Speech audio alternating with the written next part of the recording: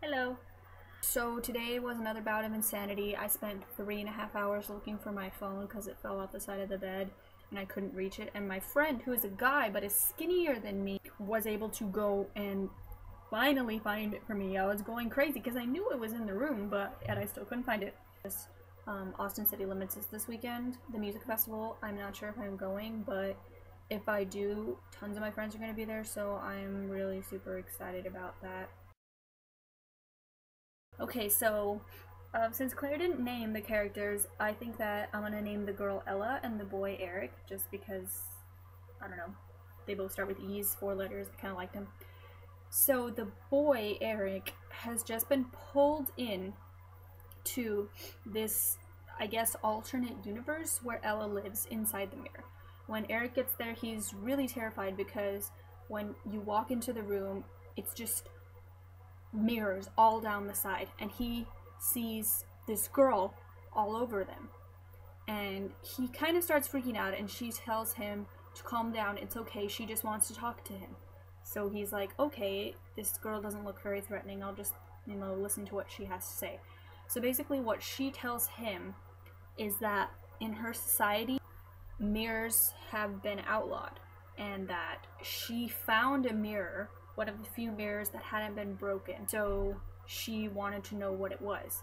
And she looked at it for the longest time and wondered who the person was looking back at her.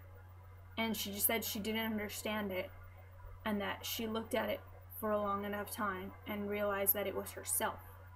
And as soon as she realized that it was her, then Eric came through the mirror. Ella is the only person in her society that knows what the purpose of a mirror is, and it sort of scares her because, for one, she's never actually seen herself, so she doesn't really know what she looks like, and two, she's wondering why such a clever invention would have been outlawed.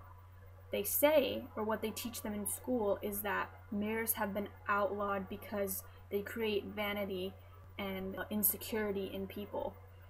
And Ella never really understood that, since she had never seen a mirror. Now that she saw herself, she felt what those people must have meant. She was extremely happy to see herself, because now she could actually put a face to her own mind. But she was also really scared, because now she wondered, before all I thought about myself was inside of me.